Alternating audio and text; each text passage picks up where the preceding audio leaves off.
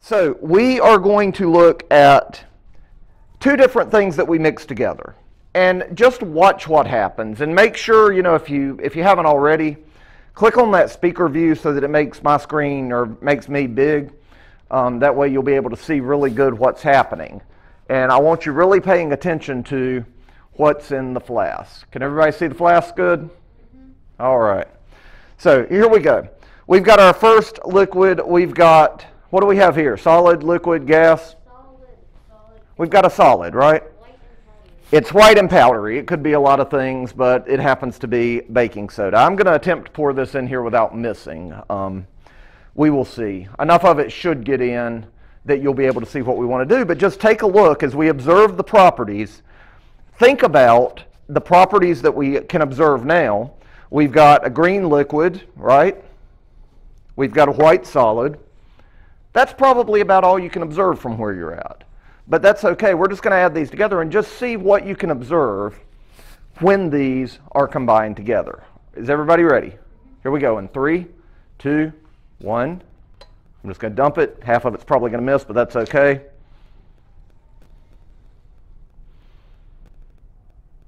And there it goes. Y'all were probably expecting something a lot more exciting, weren't you?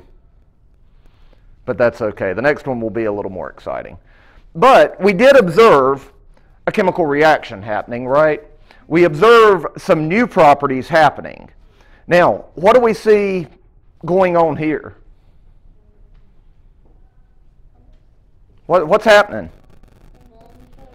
Yeah, it's making foam, right? We see this foam coming out the top. And the reason it's making foam is because a new state of matter is being formed. When that solid mixes with that liquid, it's making a gas. Now, this is a reaction that you have probably all done before. And this reaction's with two very, very simple things that you probably have at home now: baking soda and vinegar. And when baking soda and vinegar get together, they have a chemical reaction. And this chemical reaction makes a new substance. It makes carbon dioxide gas. And I don't think that Garrett, do me a favor, go over there and grab a couple towels out of that bag. I don't think that my plastic is big enough to contain all of the foam that's coming out, because we did release a good bit of gas from this. So that gas is causing it to bubble up and bubble out. How many of you have mixed baking soda and vinegar together at home before? Everybody done that? Or at school? Anywhere? All right. You've probably, if you haven't done it, you've probably at least seen it. This is one of the first science experiments a lot of the time kids will do. It's, oh, we're going to make a volcano. And it does kind of look like a volcano, right? Because it's erupting out. But that's our first demonstration. We see properties being changed by a chemical reaction. And we'll talk about that a little bit more as we go. But we're going to look at something a little more interesting here now. Y'all want to see a little bit better reaction? Let's look at a little bit better reaction and see what we can come up with. If I can do this without knocking anything over or dragging anything off. All right, let's clean this up just a little bit. Maybe. We may be making it worse and not better. I think I'm just smearing it around. Those look like they got chocolate chip mint ice cream on them. Yes? Well, it's not going to blow up per se, but we will see a reaction. So for this, we're going to use a couple different chemicals. We're going to use some hydrogen peroxide.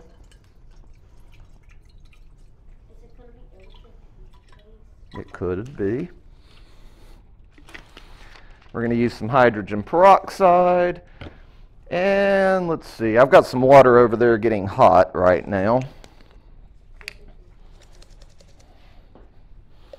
And we're just going to put a little bit of this in. Let me get something to scoop it with. We've got another chemical here called potassium iodide. Now, here's the interesting thing about matter and chemicals.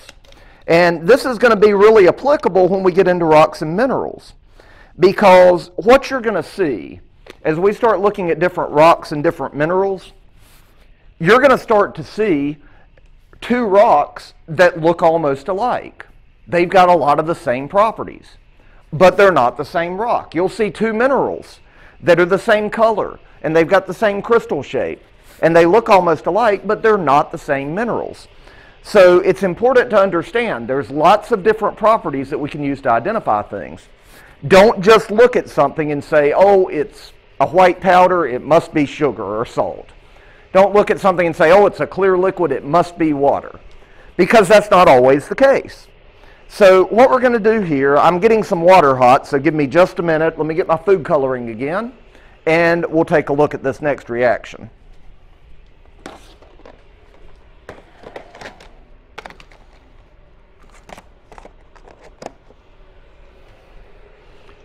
I'm just going to put a little bit of food coloring in there. Again, a little bit more for good luck, right? And we put a little bit of soap. The soap just captures the gas. I put some soap in the last one too. That's why it kind of kept foaming out for so long, because of that dish soap in there. So we're going to add some soap to this one too.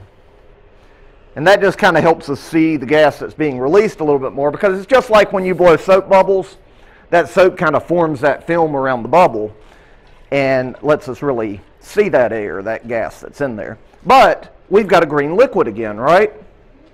It looks just about like the last green liquid, right?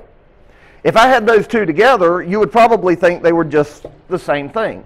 But last time we had vinegar, this time we have hydrogen peroxide. And when my water gets hot, I'm going to add a little bit of water to, again, I've got white powder. Last time I had baking soda. This time I have potassium iodide. They look very similar, but they're not the same. I'm going to move my phone as far away as I can for safety, just in case anything happens. It is, and I don't know if on Zoom, I don't know if you heard, Garrett just made the comment, this looks a little more flaky. It's probably hard to see over the computer. But he's right. These are a little bit bigger pieces. The other's more like a really fine powder, the baking soda. This looks more like salt or sugar right here. But we're going to actually add this in with some water to dissolve it. That'll kind of help with the reaction we're going to watch. So I'm waiting on my water to get hot here, and once that happens, we will add some water, add the potassium iodide, and see what happens. And our water is boiling. That means it's hot. Let's see if I can do this without missing. And we just need a little bit of this. We'll get a little bit more water. Why not? All right, so we're going to do this. And again, we can make a few predictions, right? Because we saw what happened earlier. We can predict that, you know, I added that dish soap in there. That's going to catch any gas bubbles that are released. So we're probably going to see some foam coming out of this reaction. But let's just see, how does this reaction, how does the foam that we create with this reaction compare to the baking soda and the vinegar? We're going to add a little bit more of this.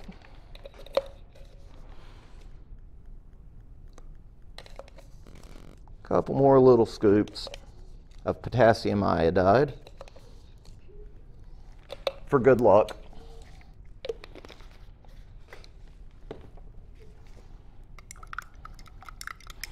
And we're going to get all that dissolved, make sure we got enough water to dissolve it, which we do. Perfect. All right, so everybody ready? Here is our second chemical reaction. And just kind of zoom out a little bit. I don't know what this will do, but just yeah, if we're zoomed out a little so we can see kind of above it a little bit so we can see the foam coming out. But let's take a look here. And I'm going to add my potassium iodide. Again, it was a clear powder. Now it's a clear liquid because I added some water. I've still got my green liquid here with my dish soap in it. All right, are we ready? 3, 2, 1, here we go.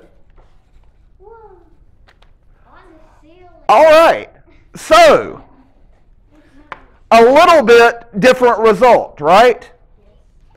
Just a little bit. That was cool, right? And, you know, like I say, the first one wasn't very exciting. It was just kind of like, oh, he mixed it. There's some foam. That's great. Science. But with this, things happened a lot more quickly. And I don't know, Garrett, can you aim the computer? Look what we did, if y'all can see. Can y'all see what we did up here? We actually have our elephant toothpaste that we made. It's up here on the ceiling now. It shot so high it actually got all over the ceiling. And they came in see, I think this is great because they came in and they replaced that tile last summer because it looked so bad. So I gotta decorate the tile again up here. These are the unlucky ceiling tiles that get all the science on them. But that's our elephant toothpaste. We call it elephant toothpaste because it looks like somebody just took a big old tube of toothpaste and just squeezed it out and it shot everywhere. But again, that reaction happens because we've got different materials with different properties. And when those properties combine, chemical reactions happen, new substances are formed. This stuff's falling on my head, holy cow. All right, but new substances are formed. So all of this comes down to, it's like really like raining this stuff down now. That's great. All right. But all of this comes down to the properties that these different materials had. And that's what we're going to be looking at here over this lesson and really over the rest of the unit. Even as we get into rocks and minerals, we're going to be talking about different properties that different substances have, different chemicals, different objects, different rocks, different minerals have. And we'll be looking at kind of what happens as a result of that. And that's what makes really, when we talk about chemistry, studying matter, studying reactions between substances, that's one of my favorite things to do in science because you get to do cool stuff like this. But we also, it really shows us a lot as we look at different properties of different matter. It teaches us a lot about the world around us, how it works, how things work together. So we'll be looking at that a lot over the next few lessons. But that's your demonstration for today, some elephant toothpaste and some baking soda and vinegar. Which one was a more interesting reaction? Who liked the baking soda and vinegar best? Nobody? Oh, Davis. Who liked the elephant toothpaste best? I'll raise my hand to that, right? That's an exciting reaction. Again, very similar looking substances, very different result. Now, let me come over.